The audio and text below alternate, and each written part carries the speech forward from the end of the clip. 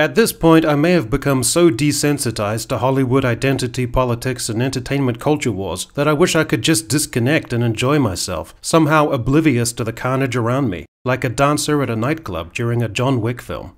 But one does not earn 20,000 subscribers without making sacrifices, so strap on your snorkel, take a deep breath, and jump with me into the choppy waters of The Little Mermaid 2023, a film with the photorealistic look and vacuous self-regard of a Derek Zoolander commercial. Wetness is the essence of beauty. The Little Mermaid lives in an underwater kingdom with a widowed father, the Sea King Triton, and her older sisters.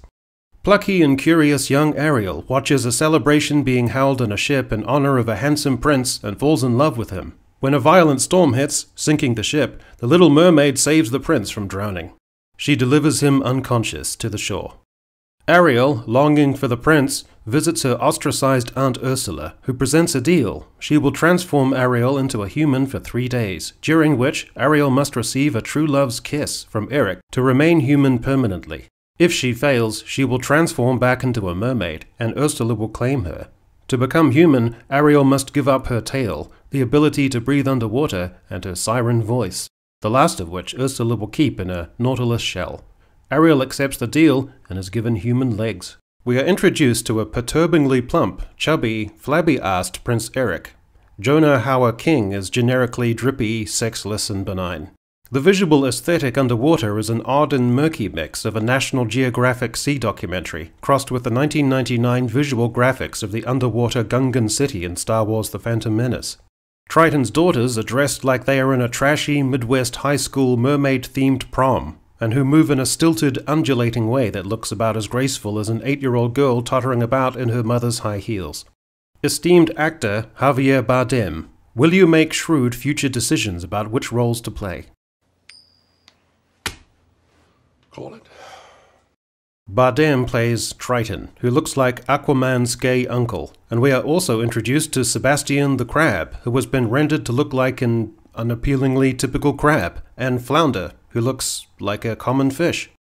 Melissa McCarthy's version of Ursula, the estranged sister of King Triton, is actually an enjoyable element of this film. In fact, Ursula's motivations are understandable, and her brother, King Triton, is a little bit of a jerk. Her character beats are pleasingly vampy and sly. McCarthy appealingly chews the scenery, and other times lurks and prowls and sprawls. She is suitably lascivious. There are many terrible musical genres, ranging from Tongan fungu nose flute to the experimental atonal quarter-tone classical music of Alois Haber.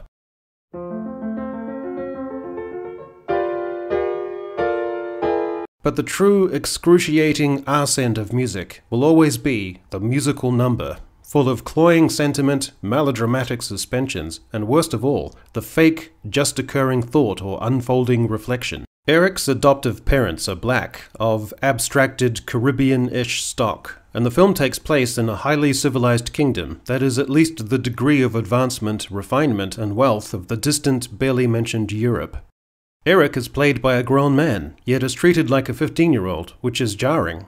When Ariel makes it to land, with the help of Ursula's potion, there is the obvious clunky metaphor in which she caterwauls and wails about the discomfort but necessity of wearing stifling, inhibiting clothes and corsets, and the adoption of social roles and expectations in early womanhood.